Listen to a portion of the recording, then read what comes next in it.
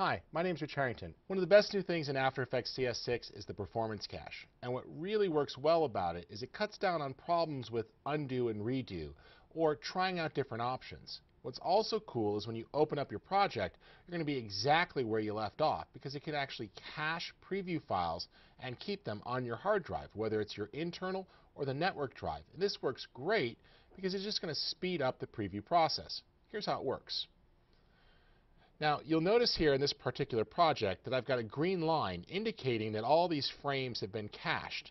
Now, that's pretty cool. I want to show you the settings here in the preferences. I'll choose Edit, Preferences, Media, and Disk Cache. And I'll turn on the disk cache here, and I could set a file size limit for how big it's allowed to go and choose a folder.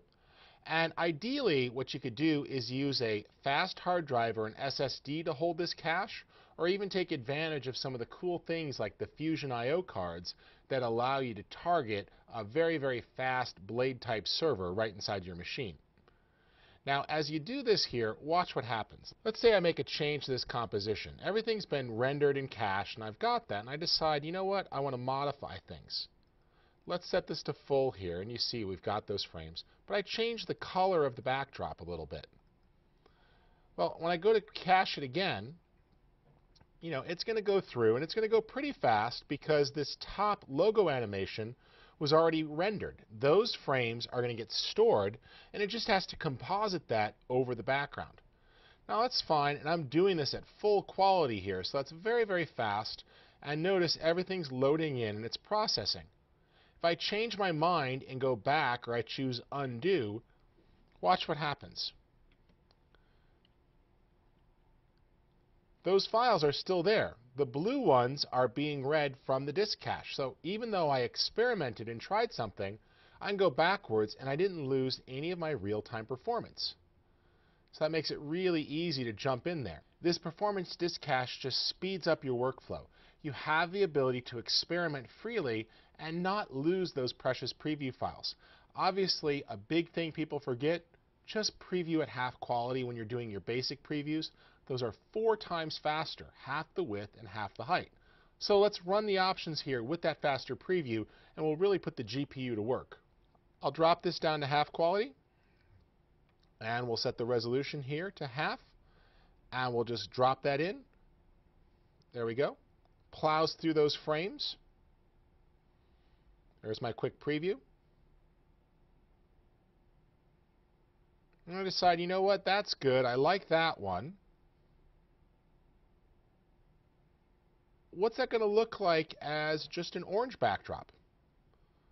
Got different adjustment layers here, changing the colors. Because that logo had already been processed, it's going to go a bit faster through the logo. And then everything else is just going to cache in. There it is. And so I'm showing this to a client. Do you like the orange backdrop? Well, I don't know. Could I see the green backdrop again? Sure. There's the green backdrop. Oh, I like that one. What's it look like if it's just purple? Well, let's take a look. There we go. I do a quick preview. Again, it caches in very quickly. Notice there as I just press play, it's actually processing the frames and loading them as well, so I don't even have to use RAM preview.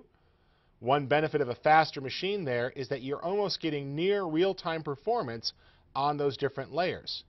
So once that's cached, it's going to play back very smoothly. There it is. There's my real-time performance. And so I could bounce between versions, and notice as we do that, it's going to call up those frames.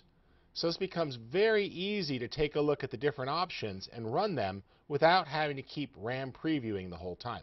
So what I really like about this is with a fast hard drive, we're getting great performance on that disk cache, and when you come back the next day after closing and opening a project, everything is there. All your previews, all that performance. Thanks for joining us. My name's Rich Harrington.